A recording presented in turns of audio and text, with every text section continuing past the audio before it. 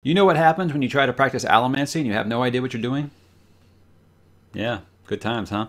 Guys, it's ready to kick off Mistborn March here, but before we do, let's take a quick little look at the Mistborn trilogy.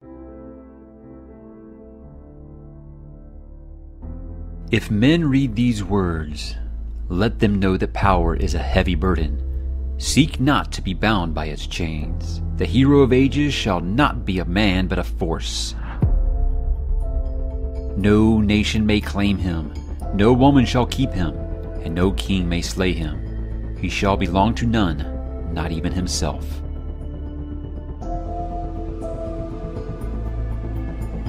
It was odd how many common features they all had.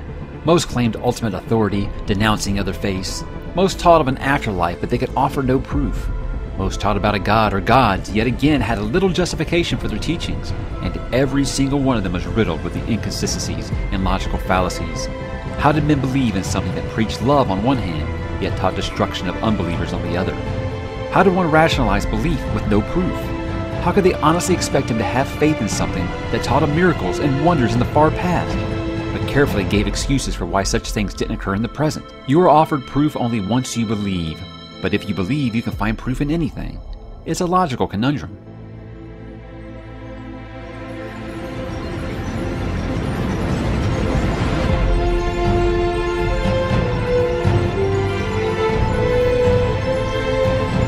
At first glance, the key and the lock it fits may seem different. Different in shape, different in function, different in design. The man who looks at them without knowledge of their true nature might think them opposites, for one is meant to open and the other to keep closed. Yet upon closer examination he might see that without one, the other becomes useless. The wise man then sees that both lock and key were created for the same purpose.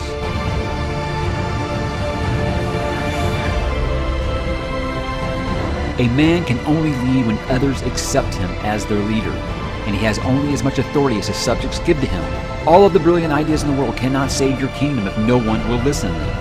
A man can only stumble for so long before he either falls or stands up straight. Don't worry that you aren't giving them what they want. Give them who you are and let that be enough.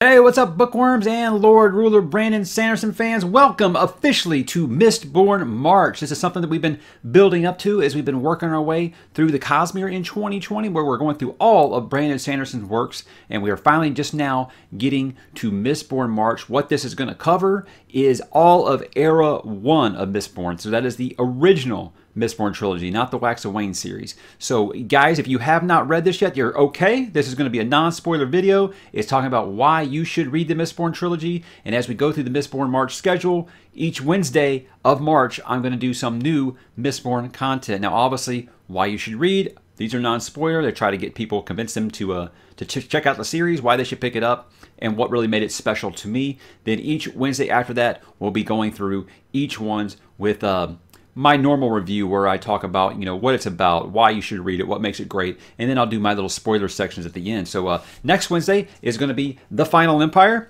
That's book 1. Then the week after that, obviously, Well of Ascension. Are you getting the pattern here? And we'll be ending Mistborn March with The Hero of Ages. So the original trilogy is all in the plans for this month, and I'm excited to talk about it, guys, because I'm going to give you a quick little background here, but again, just want to let you know, no spoilers, so don't worry. There's going to be no spoilers here. I have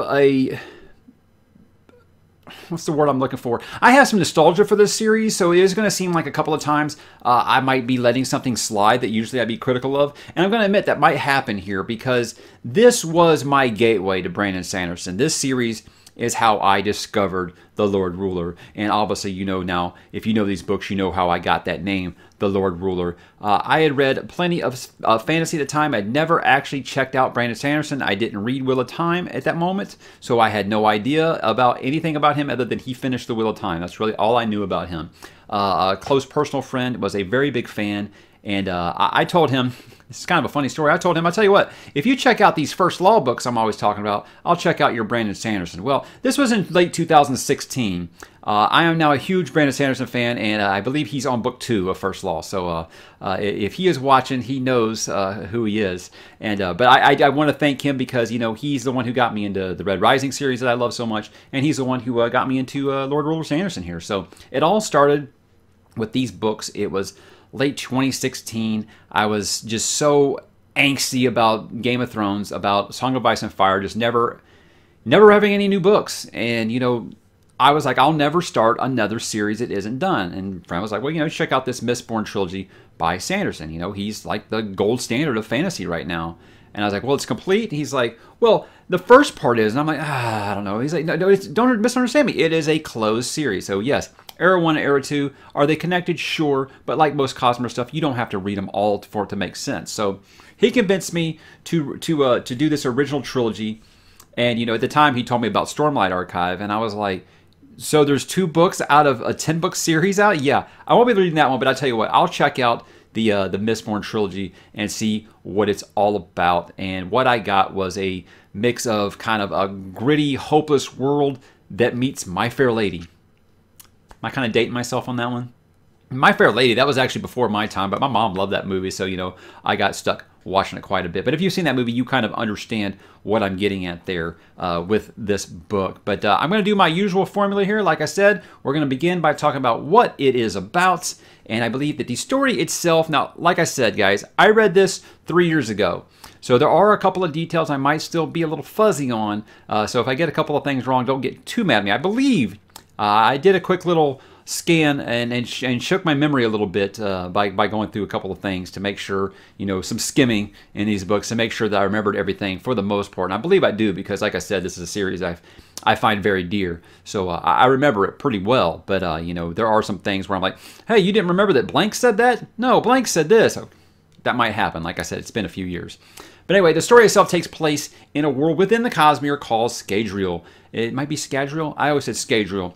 But this area is kind of blackened with the ash of these volcanoes that are just continuously flowing, and they're turning the land brown. They're ruining the earth. They're making the sky red, and everything's just kind of covered in ash and mist. So it's a society divided between what is known as the Ska, which are the peasants, and they're basically slaves at this point to the nobles. And so it's a feudal society, and it's known as the Final Empire, which is the name of the first book. Actually, the first book's just called, it's kind of like Star Wars, how over time it's become known as A New Hope. This one was just called Mistborn, the Final Empire, and over time it's just kind of been called the Final Empire. At least that's what I've been doing, because it was just, you know, Mistborn just became known as the series. But yeah, like I said, feudal society known as the Final Empire, and its head is the Lord Ruler, which is basically a immortal living god, and again, the namesake that I have given to Brandon Sanderson. You know, I never claimed to be entirely original on this channel. It's just something I always felt like kind of his fit, because he's just so far in front of every other modern fantasy author, in my opinion, right now,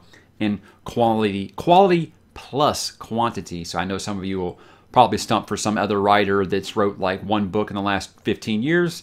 You know who those are. There's several of them, and they all seem to have, like, you know, just their darling, adoring fans and cultists. To me, I am going to take quantity plus quality over just quality and then nothing. So that's why I put Sanderson at the top of the heap when it comes to modern fantasy.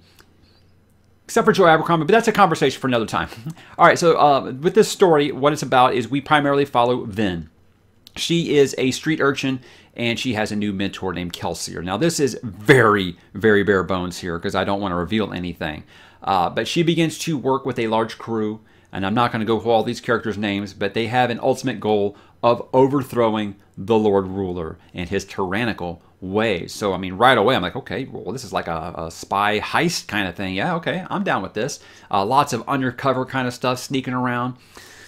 But along the way, you're introduced, like I said, this ensemble cast, and they all have roles, and they all end up important. They all have their own stories, and that's about as much as I can tell you about why it's great. Just that these characters, I'm just going to say you will fall in love with all these characters, but I'll get into that now when I talk about why it's great or why it's not so good. Well, obviously, I've tipped my hand here. You know why it's great. I mean, I'm going to say it's great, but not why it's not so good. Not that the books are above any criticism at all.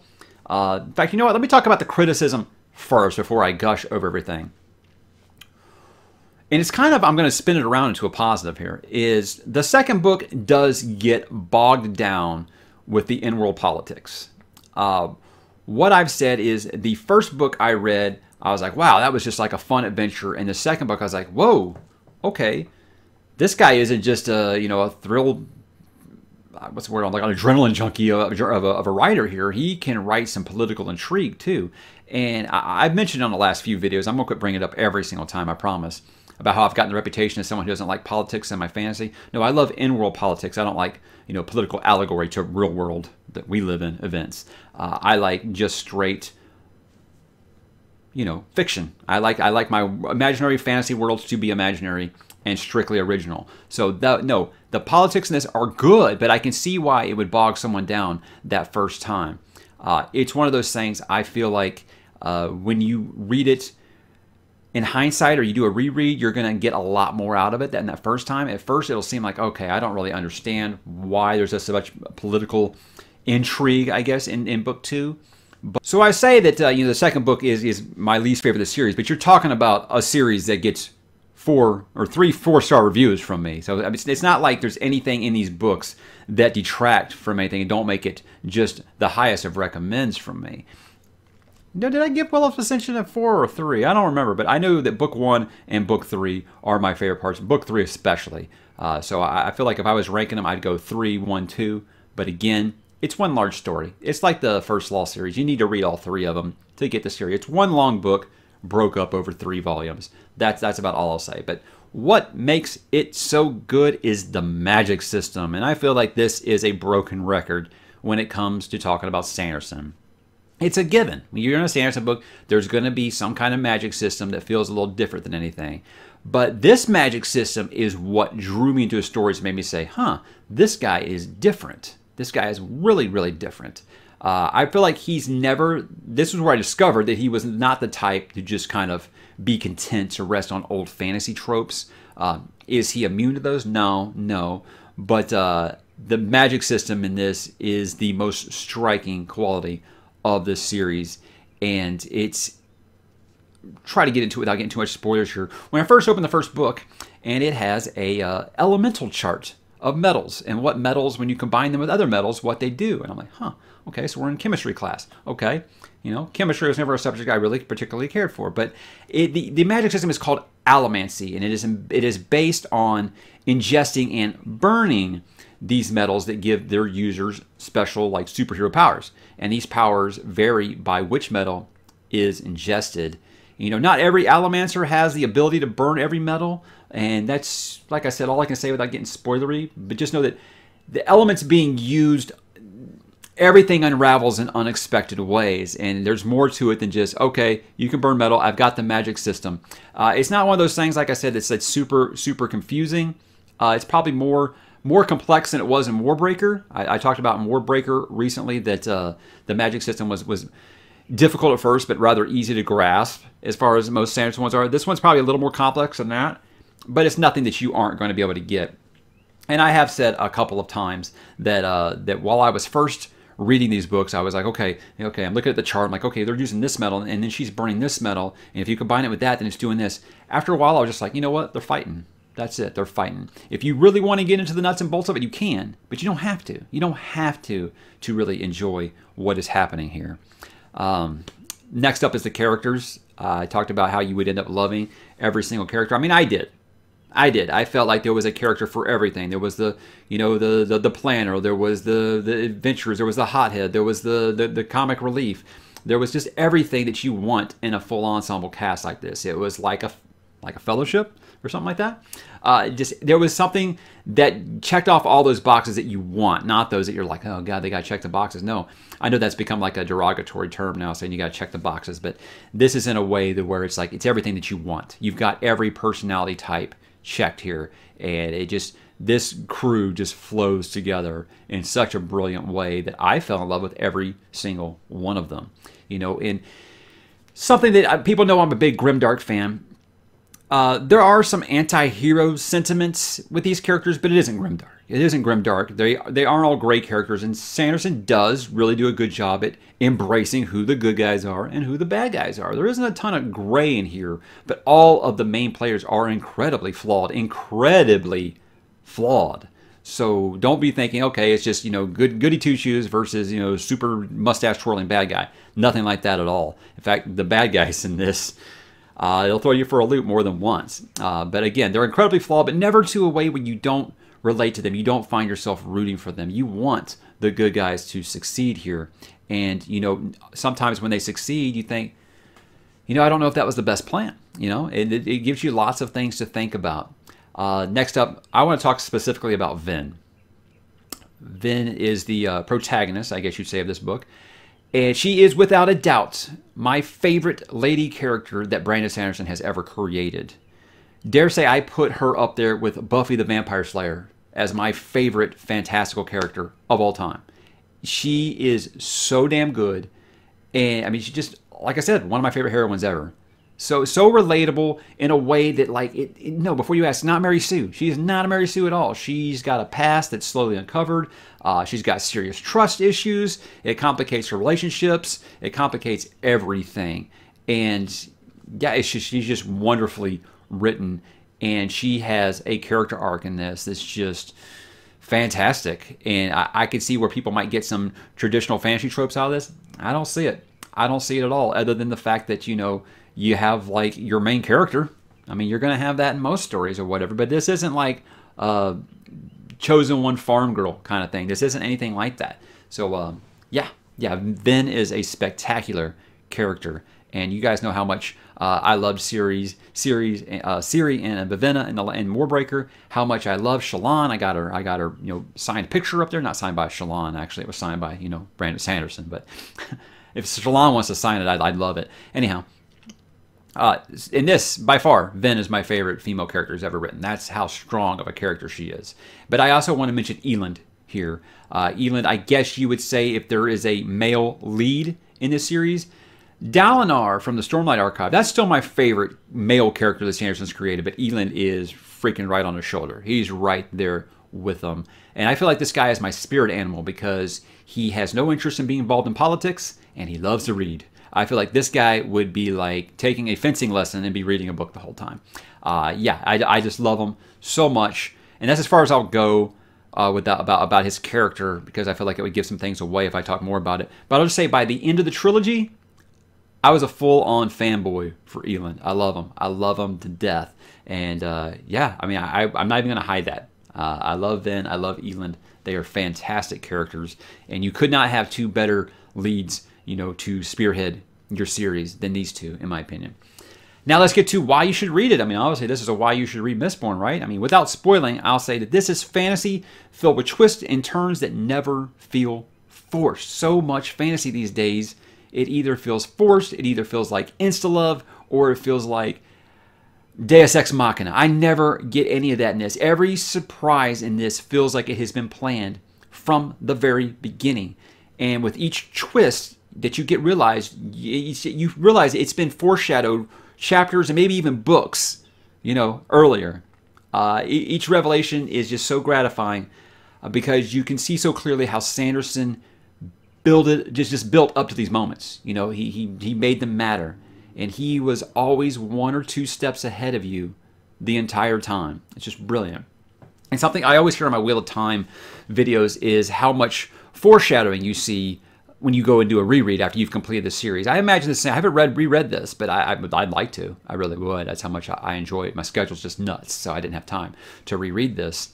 Yeah, this series would definitely be the same because, I mean, just the preludes that it has before each chapter in this, first read, you're like, what is this? Who is talking to me? After you finish it, you're like, Oh, so I feel like when you finish a trilogy, you could go back and just, especially those preludes would make so much sense, but so much foreshadowing, so many things that you'll see that you didn't see the first time and realize, yo, he wasn't making this up as he went. He knew where he was going the whole time, and that's what makes Sanderson so special, in my opinion. So, lastly, I think it's a great entry point to Brandon Sanderson. If you've been holding off, you're not really sure where to start, whatever. I feel like this is the perfect place to start. A lot of people want to start with Stormlight Archive. I feel like that's kind of a heavy read. I feel like if you read like Wheel of Time, you're fine. You're fine. You'll be fine with that. I feel like that is Sanderson's Wheel of Time. But if you're just, you're a casual fantasy reader, I wouldn't recommend starting with Stormlight Archive because it's quite complex and it's quite large compared to this. Yes, this has a large ensemble cast, but each character is so different that you don't have a problem differentiating each one of them. But so a criticism that I do hear, and I can see why people say this, I can see why they don't like it, is as some people say it is kind of YA-ish. And I just got butchered on the Discord recently for saying that, I'm not a big fan of YA. I'm not. If you are, that's awesome. I think that's awesome that you like it. Again, what I always say is I have my opinions, and I want you to form your own. If you like YA stuff, super, man. That's awesome. Do what works for you. As long as you are reading, I don't care what it is. I don't care if it's the freaking funny pages. As long as you're reading, I want people to read. That's it. So if we disagree on these things, that's fine. I know some people feel like I just completely diminish the YA genre. I feel the same that people do that to horror. People treat horror like it's not a real genre, like it doesn't matter, like it's B material. So I get that. I get where you're coming from. I don't understand the whole tribalism between genres. I think it's just gotten kind of crazy and weird. But not to derail there. But what I'm saying is, if you consider this YA, I can see it because there is some kind of teeny romance moments. I feel like the romance is done well, but there are some kissy moments where you're gonna be like, okay, all right, got to do that to try to get the the demographics even with this story with the readers. But I wouldn't call it YA. It's not grimdark, and it is a traditional fantasy for the most part. But I usually refer to it as PG-13 because this is not PG-13. There is a fuck ton of violence in this. A fuck ton. There is a lot of violence. I dare say that there's more violence in this than there is in Stormlight. There's definitely more violence in this than there is in Wheel of Time. People don't call Wheel of Time, young adult. So there is a hell of a lot of violence in this.